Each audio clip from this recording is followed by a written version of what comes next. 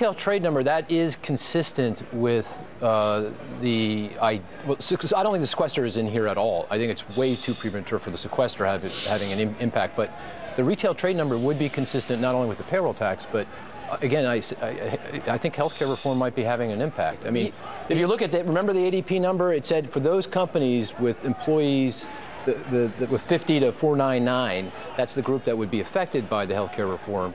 We've seen a rather sharp slowing in job creation. 43K in January, 20K in February, and -5 in March. Right. So that would be consistent.